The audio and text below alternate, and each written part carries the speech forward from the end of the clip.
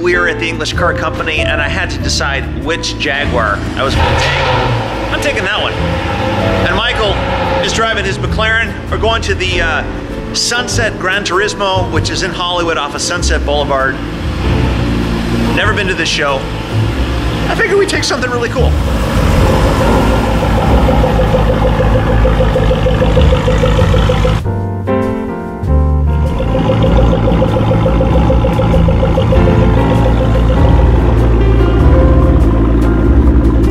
Good morning. Morning. Good morning, Fireball. Today, another day of incredible driving. Yes. We are going to a show that... Have you been to this before? Never. Okay, so neither of us have gone to this show. Correct. I mean, this show has not seen your cars. Correct. But I hear there's some stunning cars there. Yeah, undoubtedly there are going to be some fantastic cars. Thank you again. So we're going to go have a little bit of fun today, and hopefully we'll see some neat stuff. Absolutely. And what are we driving today? The Jaguar SVR 2017, okay. One of the fastest production Jaguars built, 201 miles an hour, not that we'll be doing that, right. And the McLaren MP412C. Yeah, you know what happens when we do that? Speeding tickets. We get to meet all kinds of friendly cops. Yes, we do. Yeah, so we're going to take it easy, but we'll have fun. Okay.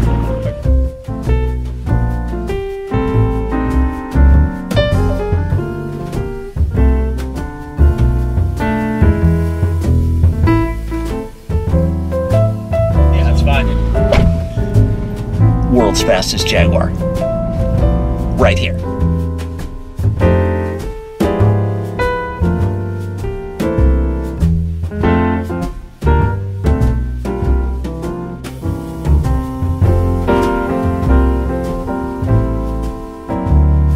If this is the first time that you've seen Michael and I take out a couple of these cars, you're in for a treat. Just as long as we don't get in any trouble, kind of like we did last time.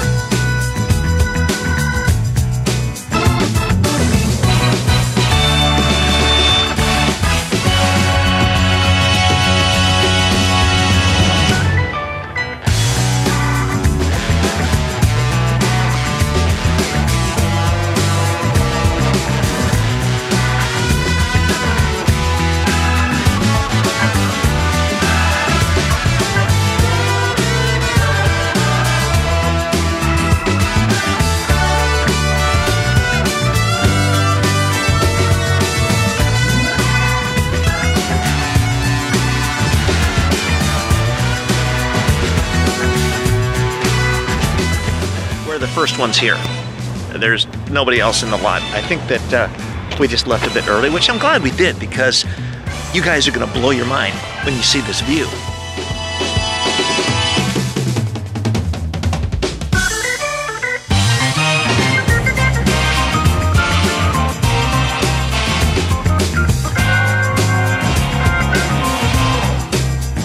Another thing about getting here early is I can show you some things that you won't necessarily see in the show just yet.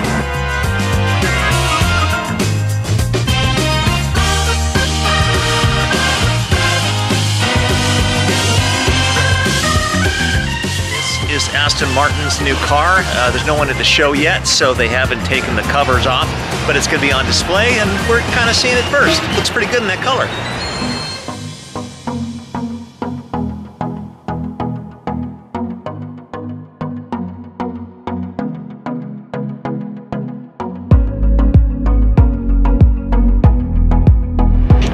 This is where the Aston's gonna go. Had I known, I would have parked my Jaguar there.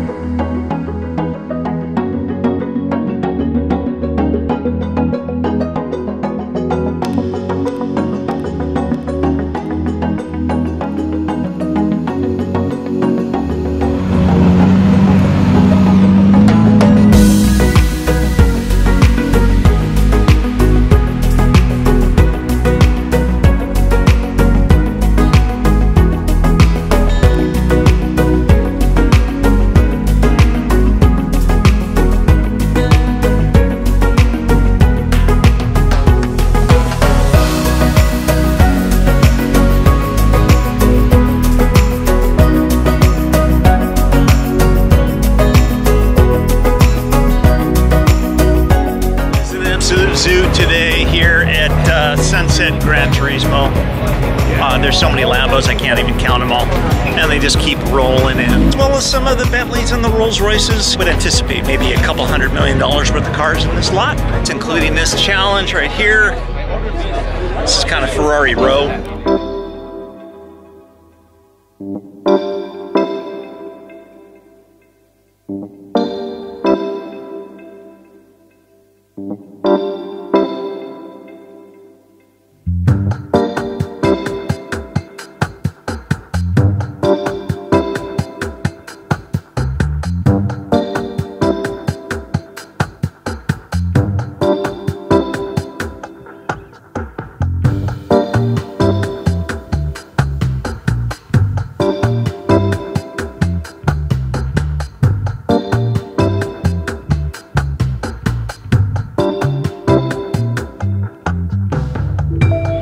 Dude, it is a freaking zoo here at Sunset Gran Turismo. There are so many cars, so many people hanging out. Oh, my screen is dirty. Just keep rolling in. Past hour or so, they just keep rolling, rolling, rolling.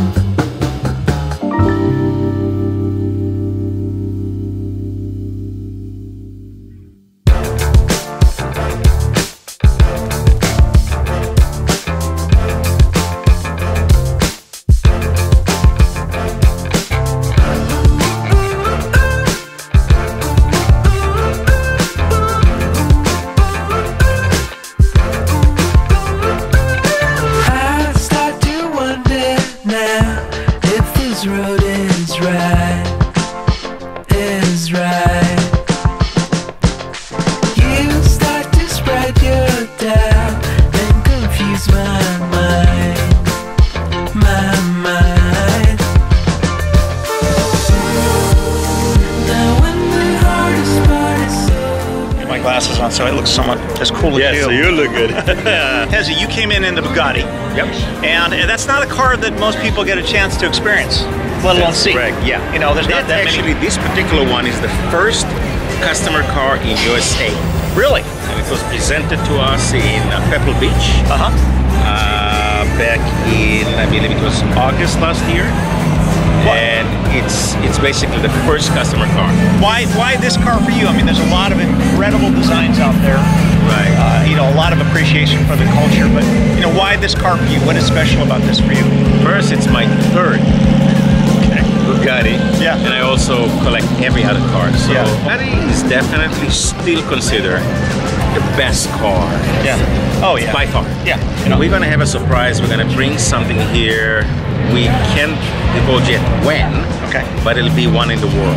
Fantastic. So well, I'm looking forward to it. You make sure you follow, because once this car is here, okay, it is something that is totally worth coming over. Fantastic. Well, I appreciate your time, man. Thank you so much. Nice meeting you. Nice meeting you.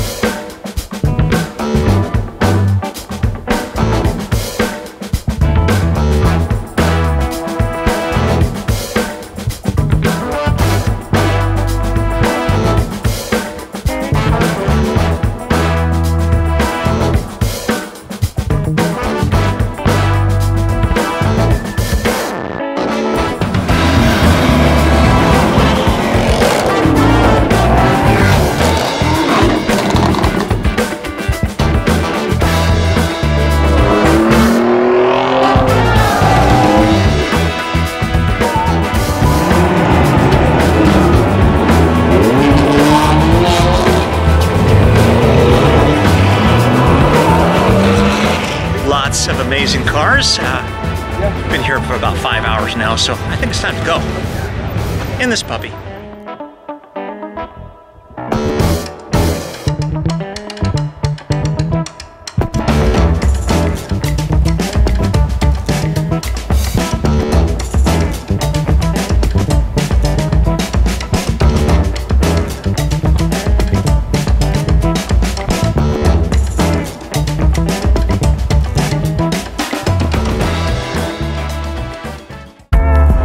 Not bad. Not bad. That was a really cool show. I've never been. Sunset GT, full of GTs. So much stuff. So it was hard to absorb. Easily 25 Lamborghinis, 30 Ferraris. $200 million worth of cars. Yes. In the lot. Easily. What did you like? What stood out? Bugatti. The Bugatti. Yeah, you don't get to see those. The weird mirror Lamborghini. Yep. With purple trim. I can see you driving that. Yeah. Actually, it was a Lambo. Oh, Lambo. Okay. An off-road Lambo. Off-road Lambo. Right. Yeah, that would be kind of fun too. Yeah. But I don't think we'll do those in your car. No. Okay. No. All right. Well, thank you, Michael. Thank you. Very cool. Thank you. Excellent.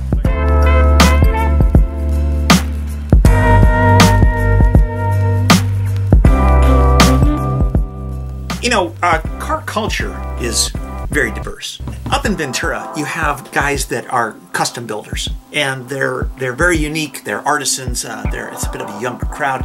As you get further south towards into Malibu, you have the aggregation of all kinds of different cars that exist in one hotbed, from the muscle cars to the rat rods to the classics to exotics to hypercars. Towards Santa Monica, and you get down further, you get some of the older guys that have some of the classics, all the way down to Donut Derelicts, and then down to even as far as Newport Beach, and you have, once again, the exotics and the high-end cars. But this show today, this show obviously was a very specific type of car culture. There's the dynamic of a lot of the drivers who obviously were very wealthy, and then you have the younger kids that were crazed. I mean, they were freaked out, some of them, at the sight of these cars. Now, for me, I'm around these cars all the time, and it's not a big deal to see a Ferrari go by, or a Lamborghini, or even a Bugatti from time to time. But some of these kids, you know, they're younger 20s. They aspire because that car represents something for them that they think will bring them happiness. It'll bring them fulfillment. The truth is, if you're my age or you're a little bit older, you know that that's really not the case. That's not really how it works. The secret is